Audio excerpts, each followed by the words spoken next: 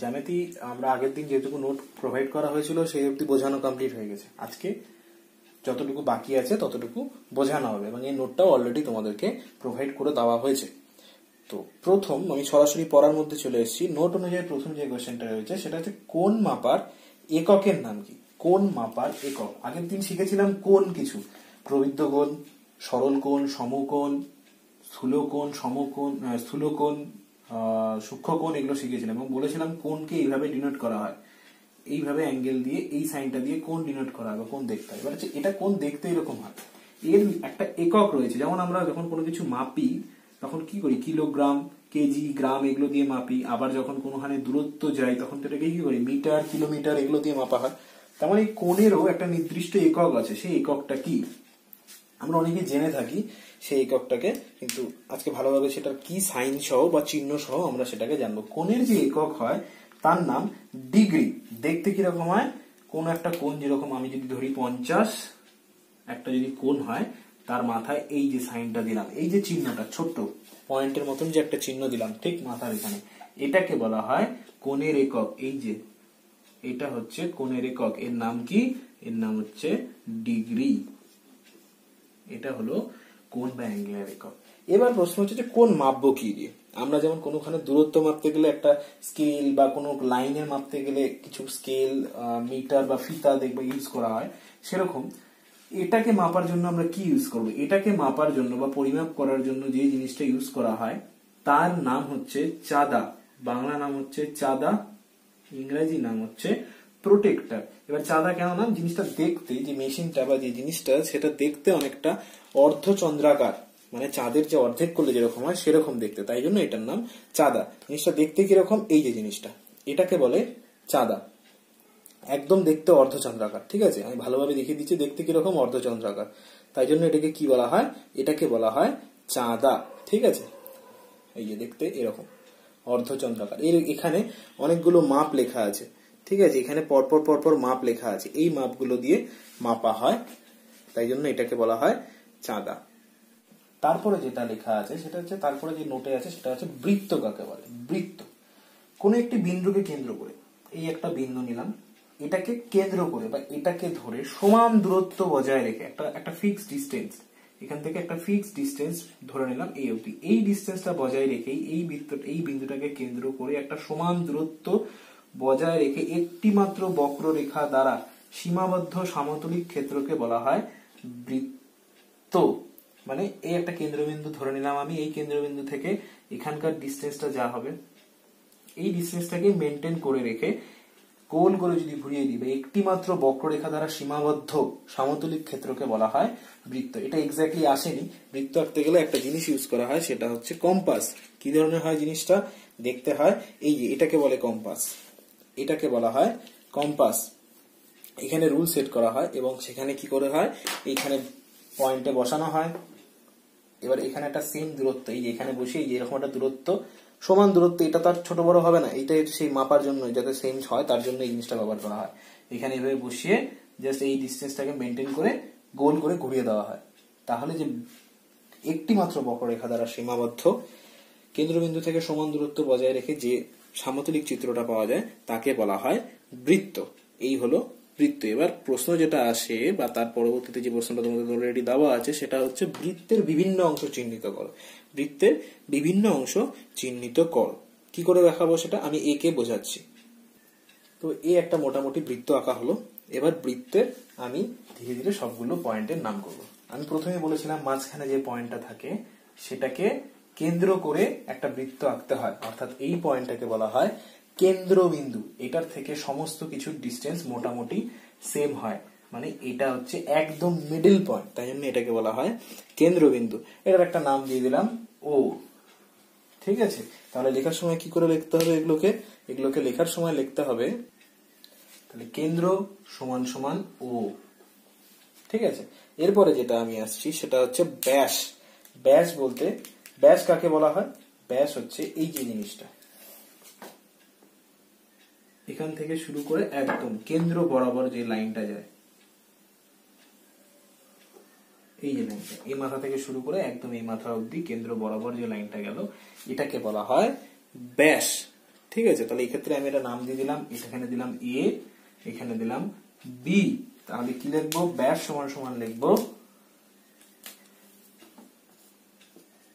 ব্যাস সমান সমান লিখবো এ বি। ঠিক আছে, এবারে যেটা আছে সেটা হচ্ছে ব্যাসার্ধ। ব্যাসার্ধ কথাটার মধ্যে বোঝা যাচ্ছে, একটা সন্ধি বিচ্ছেদ যদি করি, ব্যাসার্ধ কথাটার অর্থ হচ্ছে ব্যাস এর অর্ধেক, বা তাটাকে বলা হয় ব্যাসার্ধ। এই গোটাটা যদি ব্যাস হয়, তাহলে এই গোটাটা যদি ব্যাস হয় এবি, এই গোটাটা যদি ব্যাস হয়, তাহলে এর অর্ধেক কতটুকু, এতটা বা এতটা, সেটাকেই বলে ব্যাসার্ধ। এই তো সিম্পল জিনিস। এই গোটাটা যদি ব্যাস হয়, তাহলে এর অর্ধেকটা কি, এতটা। গোটাটা যখন ব্যাস হচ্ছে, অর্ধেক এটা বা এটা, তার মানে এটাই হচ্ছে ব্যাসার্ধ। তাহলে এখানে ব্যাসার্ধ সমান সমান কি লিখবো আমি, ব্যাসার্ধ সমান সমান লিখবো ও এ বা ও বি, আরো হতে পারে। আমি যদি বিন্দু থেকে যে কোনো একটা মানে মাঝখানের কেন্দ্রবিন্দু থেকে যদি যাই লাইন টানবো, সেগুলো সবই হয়ে যাবে আমার ব্যাসার্ধ। এই যদি একটা লাইন টানি, এটা যদি নাম দিই ও জেড, ধরো ও জেড নাম দিলাম, তাহলে এটাও হচ্ছে একটা ব্যাসার্ধ। সেক্ষেত্রে ও জেডও কিন্তু ব্যাসার্ধই হবে। ঠিক আছে, এরপরে যেটা আছে সেটা হচ্ছে জ্যা। জ্যা কি জিনিস, এই যে আমরা প্রথমে ব্যাস টানলাম না এবি, এবিটা আমরা কি করে টানলাম, যে কেন্দ্র বরাবর, কেন্দ্রবিন্দু দিয়ে রেখাটা যেটা গেল সেটাই হচ্ছে এক্ষেত্রে ব্যাস। এবার জ্যা হচ্ছে ব্যাসের মতনই, কিন্তু কেন্দ্রবিন্দু দিয়ে যাবে না, কেন্দ্রবিন্দু দিয়ে যাবে না, অথচ এই যে দুটো সাইডকে টাচ করবে, এই ধরনের যে রেখাগুলো হয় সেগুলোকে বলা হয় জ্যা। মনে করো এই একটা রেখা টানলাম, নাম দিলাম সি ডি, এটা কিন্তু জ্যা। আবার একটা রেখা টানলাম এই বরাবর, হয়তো নাম দিলাম এক্স ওয়াই, তাহলে এটাও কিন্তু জ্যা।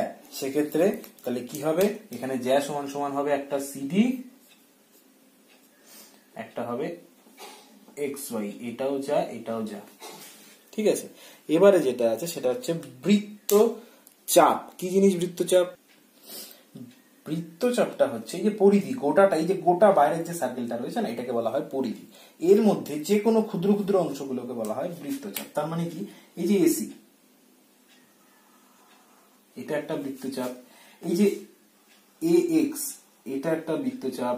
আবার এই যে এক্স ওয়াই, এটা একটা বৃত্তচাপ। তাহলে সবগুলো এগুলো বৃত্তচাপের মধ্যে পড়ে। কি কি, এসি হতে পারে, এ এক্স হতে পারে, এক্স ওয়াই হতে পারে, আবার একই রকম ভাবে এক্স জেড হতে পারে, বা জেড বি হতে পারে, বিডি হতে পারে। এগুলো সব হচ্ছে বৃত্তচাপ। এবারে যেটা আসবো আমরা সেটা সেটা হচ্ছে লাস্ট, পরিধি।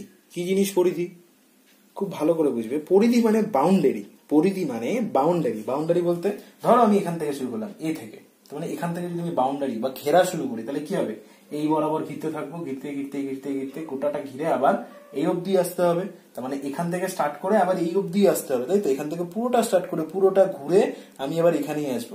তার মানে এখানে পরিধি সমান সমান কি হবে আমার, এক্ষেত্রে এ থেকে স্টার্ট হবে। পরিধি সমান সমান এ থেকে স্টার্ট মানে এ, তারপর সি, তারপর ডি, তারপর বি, সব ধার দিয়ে যে বরাবর যাচ্ছে সে বরাবর যাচ্ছি, জেড ওয়াই এক্স এ। এখান থেকে সম্পূর্ণ শুরু করেছিলাম, যেখান থেকে শুরু করেছিলাম আবার সেখানে এসে শেষ করলাম। এটাই হলো পরিধি। এটাই ভাবে কিন্তু পরিধি লিখতে হবে, যেখান থেকে শুরু করব সেখানে এসে শেষ করব। এটা হলো বৃত্তের বিভিন্ন অংশ। ঠিক আছে, এরপর যেটা আছে সেগুলো হচ্ছে তারপরে যে কোশ্চেনটা রয়েছে, বৃত্তের বৃহত্তম জ্যা কোনটি। বৃত্তের বৃহত্তম জ্যা, জ্যা বলতে বললাম এগুলোকে বলে জ্যা। এটা একটা জ্যা, এটা একটা জ্যা, বা এইভাবে যদি টানা যায় এটাও জ্যা। এবার বলছে বৃহত্তম জ্যা। আচ্ছা, এইটা যদি আমি এখান থেকে শুরু করি, এটাও তো একটা জ্যা, এখানে বরাবর টানি, আবার এখানে একটা টানলাম, এটাও জ্যা। আমি যদি এই বরাবর পরপর পরপর টানতে থাকি, মানে এটা একটা জ্যা হলো, এটাও তো একটা জ্যা, আবার যদি এটাও একটা জ্যা, এটাও একটা জ্যা। বলছে বৃহত্তম জ্যা, তার মানে সবচেয়ে বড় জ্যা কোনটা, সবচেয়ে বড় জ্যা। এটার থেকে তো এটা বড়, আবার এটার থেকে এটা বড়, এটার থেকে এটা বড়, আবার এদিকেও তাই, এটার থেকে এটা বড়, এটার থেকে এটা বড়, এরকম করতে করতে সবচেয়ে বড় জ্যা কোনটা হবে। তাহলে এই যে গোটা বৃত্তটা একটা গোল, তো গোলের মধ্যে কি বোঝা যাচ্ছে, এখানে ছোট হচ্ছে, তো ছোট হতে হতে হতে হতে হতে ধীরে ধীরে বড় হচ্ছে, এই জায়গাটা বড় হলো, আবার ধীরে ধীরে ধীরে ধীরে ধীরে ধীরে ধীরে ধীরে ছোট হলো। তার মানে আমার সবচেয়ে বড় জায়গাটা কোথায় আসছে, এই যে কেন্দ্র বরাবর যে জায়গাটা, এটা সবচেয়ে বড় হচ্ছে কিনা, তার মানে এটাই আমার সবচেয়ে বড় জ্যা। তার মানে বৃত্তের সব থেকে বৃহত্তম জ্যা বা বড় জ্যা কোনটা, এটা। এটা বলতে কি এবি, এবিটা কি পড়েছিলাম আমরা, ব্যাস পড়েছিলাম। তাহলে আমাদেরকে যদি জিজ্ঞেস করে বৃত্তের বৃহত্তম জ্যা কোনটি, তাহলে আমার উত্তর হবে ব্যাস হলো বৃত্তের বৃহত্তম জ্যা। ব্যাস এতটুকুই হবে আমার উত্তর। আচ্ছা, এই যে বৃত্তটা আমি আঁকলাম, এই বৃত্তটা আঁকতে আমাকে যদি বলে একটা বক্ররেখা উঁচু নিচু জায়গা দিয়ে দিল, সরি বক্রতল উঁচু নিচু একটা জায়গা দিয়ে দিল, টিন দিয়ে দিল, ঠিক আছে, বা অন্য কোনো অ্যাসবেস্টার, সেটাকে বলে টিনের মতনই দেখতে কিন্তু ঢেউ খেলানো, ওরকম জায়গায় বললো আমাকে বৃত্ত আঁকতে, আমি আঁকতে পারবো? আঁকতে পারবো না, অবশ্যই সেখানে আঁকা সম্ভব না বৃত্ত, কারণ আপ ডাউন রয়েছে। ঢেউ খেলানো তো এরকম, তো ঢেউ খেলানো, এর মধ্যে কি করে বৃত্ত আঁকবো? যদি আমার তলটা এরকম হয়, এর মধ্যে আমি বৃত্ত আঁকতে পারবো না। কাজে বৃত্ত আমি আঁকতে পারছি কেন?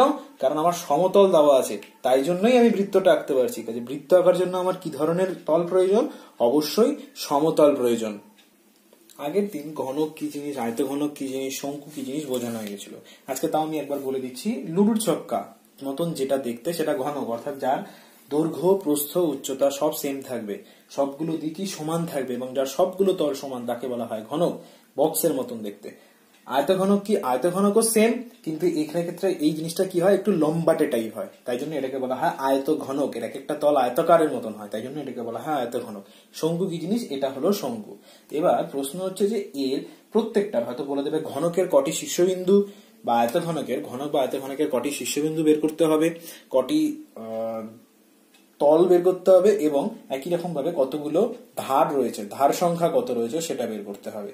তো সেগুলো আমরা ধীরে ধীরে জানবো কি করে হয়। কোনটাকে শীর্ষবিন্দু বলা হয় সেটা আমি অলরেডি আগের দিন বলে দিয়েছি। শীর্ষবিন্দু কোনটাকে বলা হয়, তল কি জিনিস সেটাও আমরা জানি। এখন আমরা যেটা জানবো ধার কি জিনিস, সেটাও আমরা এখনই ছবির মাধ্যমে জেনে যাবো। তাহলে আমাকে বের করতে হবে শীর্ষবিন্দু, তল আর ধার। প্রথমত আমরা যেটা বার করব সেটা হচ্ছে আয়তঘনক বা ঘনকের জন্য বের করছি, তারপরে আমি শঙ্কুর ক্ষেত্রে আসছি। তো শীর্ষবিন্দু, শীর্ষবিন্দু মানে আমি বলেছিলাম যেখানে লাইন, এখানে যেখানে বিন্দু তৈরি হয়, অর্থাৎ এক্ষেত্রে কোথায় বিন্দু তৈরি হচ্ছে, এখানে একটা, দুটো, তিনটে, চারটে, আর এই একটা 5, 6, 7, 8, কটা বিন্দু তৈরি হচ্ছে? 8টা বিন্দু তৈরি হচ্ছে। এই তো আমার 8টা বিন্দু তৈরি হচ্ছে, অর্থাৎ শীর্ষবিন্দু সংখ্যা আমার কতগুলো হচ্ছে? তাহলে 8টা আমার শীর্ষবিন্দু বেরোচ্ছে। এই ক্ষেত্রে ঘনকের ক্ষেত্রেও 8টা শীর্ষবিন্দু বেরোচ্ছে। এবার আমি আয়তঘনকের ক্ষেত্রে দেখি কতগুলো শীর্ষবিন্দু বেরোবে। আয়তঘনকের ক্ষেত্রে কটা বেরোচ্ছে? একটা, দুটো, তিনটে, চারটা, 5, 6, 7, 8। তাহলে এই ক্ষেত্রেও আমার 8টা শীর্ষবিন্দু বেরোচ্ছে, তার মানে শীর্ষবিন্দু সংখ্যা আমার হচ্ছে 8টি। এবারে আসছে আমার যেটা তল সংখ্যা। আচ্ছা, তল সংখ্যাটা আমি পরে দেখাচ্ছি। তল সংখ্যাটা কি করে অরিজিনালি যদি দেখাতে পারি তাহলে সুবিধা হবে।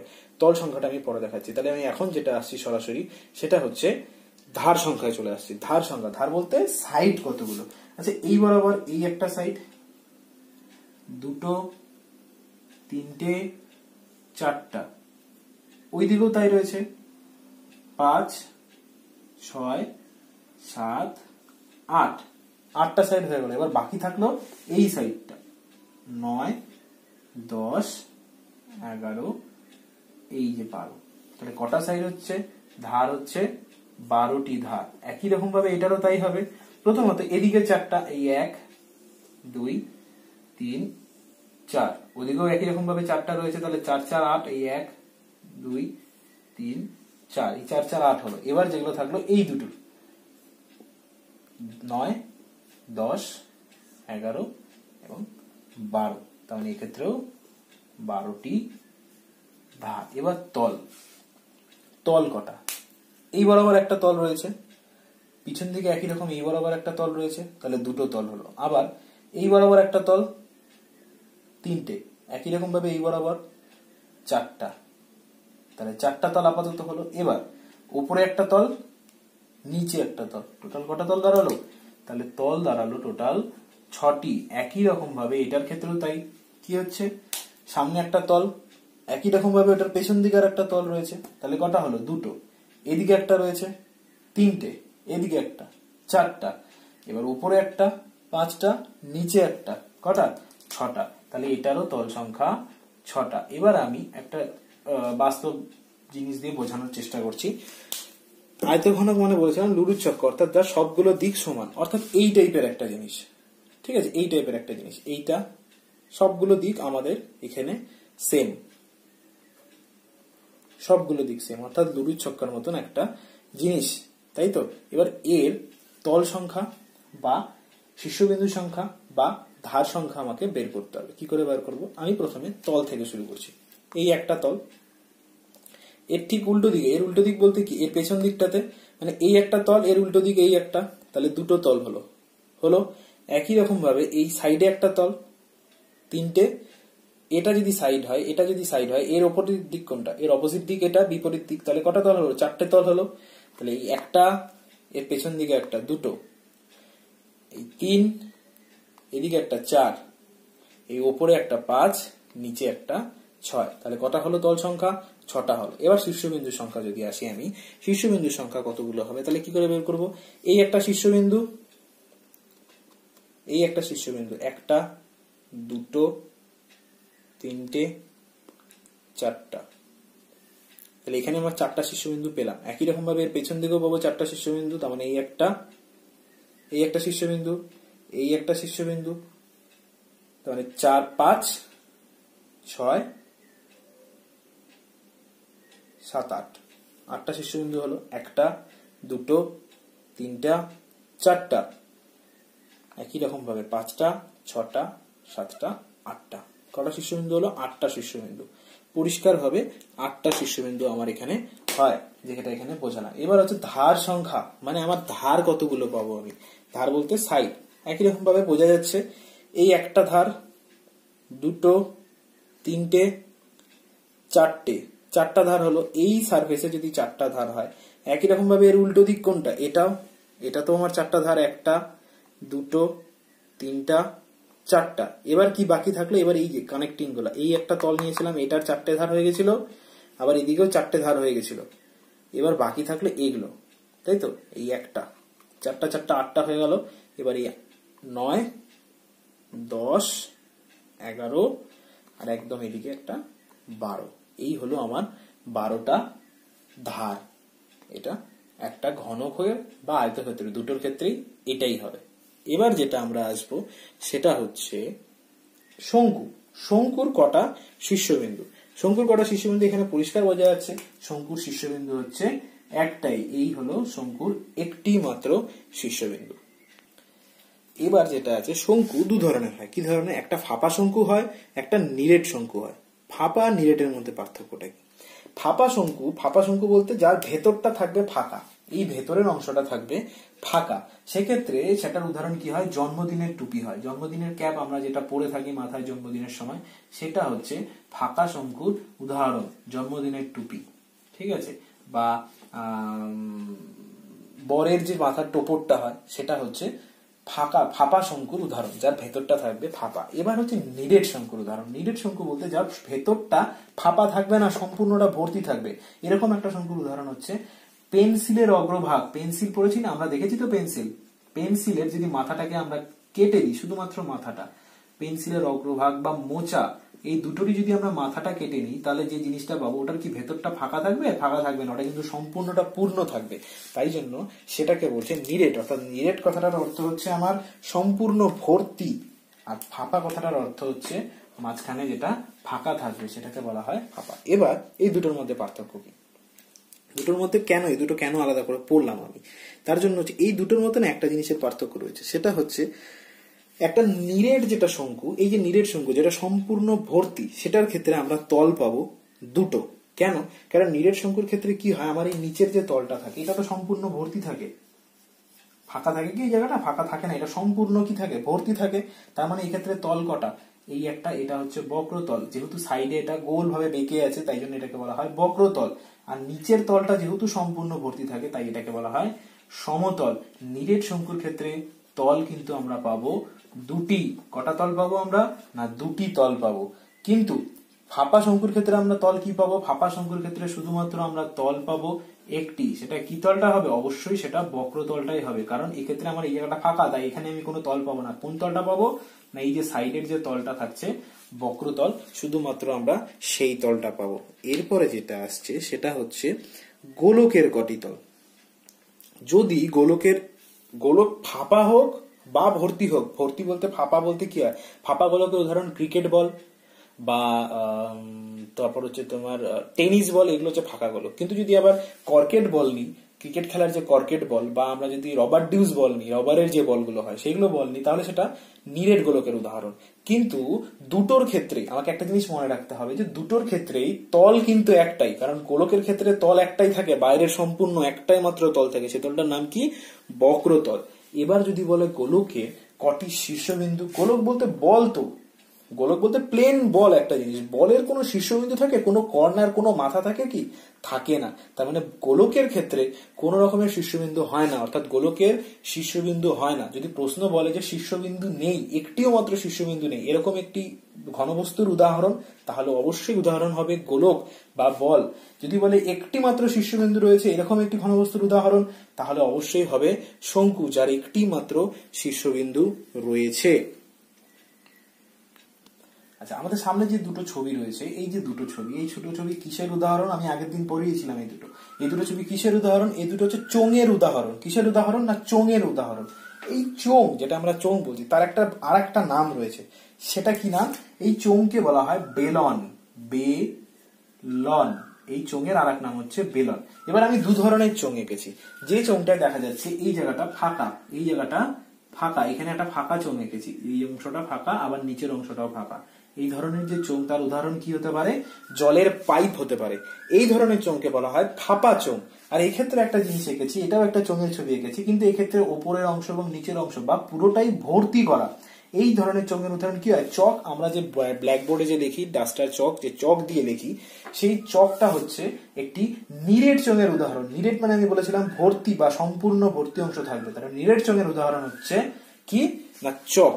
এটা হলো নিরেট চোঙের উদাহরণ। এবারে যদি বলে আমার চোঙের কটি তল, বা কোন একটা কিছু বলে দিয়ে বললো যে এটারই বললো কটি তল, বা এটার বললো কটি তল, যদি বলে এটার কটি তল, যেহেতু এটা ফাঁপা চোঙ, তাই এটার তল হবে একটি মাত্র তল হবে। কিরকম না, এই যে বক্রতলটা, এই একটাই তল যেটা চারিদিক দিয়ে আমার ঘুরে আছে, সেটাই হচ্ছে একটি মাত্র তল, বক্রতল। যেহেতু এখানে দুটো ফাঁকা, তাই এটা তল নয়। এবার যদি চকের ক্ষেত্রে আসি, যদি চকের উদাহরণ দিয়ে বলে বা এই ধরনের কোন বস্তু দিয়ে বলে যে এটার কটা তল, তাহলে কি হবে? তাহলে এই ক্ষেত্রে উত্তর হবে এটার তিনটি তল। এটার একটি তল, কি তল এটার? এটা একটি তল, যেটা বক্রতল। আর এটার ক্ষেত্রে হবে তিনটি তল, এটার ক্ষেত্রে হবে তিনটি তল। কি কি তল? একটা হবে বক্রতল, এই যে যেটা ঘুরে আছে চারিদিকে, যেটা, সেটা হচ্ছে বক্রতল। আর এই যে উপরের তলটা, এটা আর এটা, এই দুটো হচ্ছে সমতল। একটা বক্রতল আর দুটো সমতল, তার মানে তল টোটাল কটা? তল হচ্ছে তিনটা। এরপরে যেটা আছে সেটা হচ্ছে একটি ত্রিভুজ পিরামিডের কটি অংশ, মানে কটি শীর্ষবিন্দু, কটি বাহু, কটি তল, এগুলো আমাকে বার করতে হবে। একটি ত্রিভুজ পিরামিড আগে দেখতে কিরকম হয় সেটা আগে দেখি। এটা হলো একটা ত্রিভুজ পিরামিডের উদাহরণ। অর্থাৎ আমরা পিরামিড যেটা দেখে থাকি ন্যাচারালি সেরকমই, কিন্তু সবগুলো তল কিরকম হবে? ত্রিভুজের মতন হবে। সেটা হলো ত্রিভুজ পিরামিডের উদাহরণ। যেমন এই দিকের তলটা কি ত্রিভুজের মতন, এই দিকের তলটাও ত্রিভুজের মতন, ওপাশের তলটাও ত্রিভুজের মতন, নিচের তলটাও ত্রিভুজের মতন। এই ধরনের ত্রিভুজ পিরামিডের শীর্ষবিন্দুর সংখ্যা কটা, সেগুলো আমাকে বের করতে হবে। তো শীর্ষবিন্দু কটা? শীর্ষবিন্দু কটা হচ্ছে, এখানে একটা শীর্ষবিন্দু দেখা যাচ্ছে, এখানে একটা শীর্ষবিন্দু দেখা যাচ্ছে, এখানে একটা শীর্ষবিন্দু দেখা যাচ্ছে, এবং এখানে একটা শীর্ষবিন্দু দেখা যাচ্ছে। তার মানে শীর্ষবিন্দু হচ্ছে চারটি, আর তো শীর্ষবিন্দু দেখা যাচ্ছে না। এবারে আসছে আমি ধার সংখ্যা। ধার সংখ্যা বলতে এই একটা ধার দেখা যাচ্ছে, এই একটা ধার দেখা যাচ্ছে, দুটো ধার হলো, দুটো। এই যে লম্বা ডট ডট ডট ডট একটা ধার চলছে, তিনটে। এই বরাবর একটা চারটা, এই বরাবর একটা পাঁচটা, এই বরাবর একটা ছটা। তাহলে ধার সংখ্যা কটা হচ্ছে, বা বাহুর সংখ্যা কটা হচ্ছে? সেটা হচ্ছে ছটি। ধার বা বাহু যাই বলুক, সেটা হচ্ছে ছটি। এবারে আসছি আমি তল সংখ্যা। তল সংখ্যা কটা হচ্ছে? তল সংখ্যা আমার দাঁড়াচ্ছে এই একটা তল, এই একটা তল, এই একটা তল, এই একটা তল, দুটো তল, ওই পাশে একটা তল রয়েছে পেছনের দিকে, তিনটে তল, নিচে একটা তল রয়েছে। কটা তল হচ্ছে তাহলে আমার? চারটা তল, চারটি শীর্ষবিন্দু, চারটি তল, এবং 6টা বাহু বা ধার। এবার আমি একটা রিয়েল ঘনবস্তু টাইপের জিনিস দিয়ে দেখানোর চেষ্টা করছি। সেটা হচ্ছে এই হলো একটা ত্রিভুজ পিরামিড। এই হলো একটা ত্রিভুজ পিরামিড। যে ছবিটা আমরা দেখতে পাচ্ছি, ছবিটা এইভাবে আছে। যে ছবিটাকে আমরা দেখতে পাচ্ছি সেই ছবিটাতে আমাদের এভাবে রয়েছে পিরামিডটা। তার মানে এই একটা তল, এই একটা তল। কটা তল হলো? দুটো। এর পেছন দিকে একটা তল রয়েছে যেটা আমরা দেখতে পাচ্ছি না, মানে এই যে তলটা পেছন দিকে। তাহলে 3টে তল, 1, 2, 3টে। আর নিচে একটা তল রয়েছে, এই যে নিচের তল। তাহলে টোটাল কটা তল রয়েছে? 4টা তল রয়েছে। মিলে গেল আমার তল সংখ্যা 4টি। শীর্ষবিন্দু, শীর্ষবিন্দু কটা রয়েছে? শীর্ষবিন্দু এই একটা, এখানে একটা। আর কটা মাথা দেখা যাচ্ছে? 3টে মাথা দেখা যাচ্ছে। এটা ওপরের মাথা, এই একটা মাথা, 2টো, এই একটা মাথা, 3টে। আর এই যে একটা মাথা, এই সাইডে একটা মাথা দেখা যাচ্ছে। ঠিক আছে, এই সাইডে একদম একদম এই সাইডে একটা মাথা দেখা যাচ্ছে, মানে এই মাথাটা। তাহলে কটা মাথা হচ্ছে? 4টা মাথা, অর্থাৎ 4টা শীর্ষবিন্দু। এটাও আমার মিলে গেল। তারপরে যেটা রয়েছে সেটা হচ্ছে ধার সংখ্যা। ধার সংখ্যা আমার এখান থেকে কটা দেখা যাচ্ছে? 4টা রয়েছে আমার চোখের সামনে। 1, 2, 3টে, এই 4টে, আর এই একটা যেটা এই যে বরাবর 5টা। আর একদম পেছন দিকে একটা ধার, এই যে এই বরাবর একটা ধার। তাহলে টোটাল ধার রয়েছে 6টা। তাহলে ধার সংখ্যা আমার 6টা।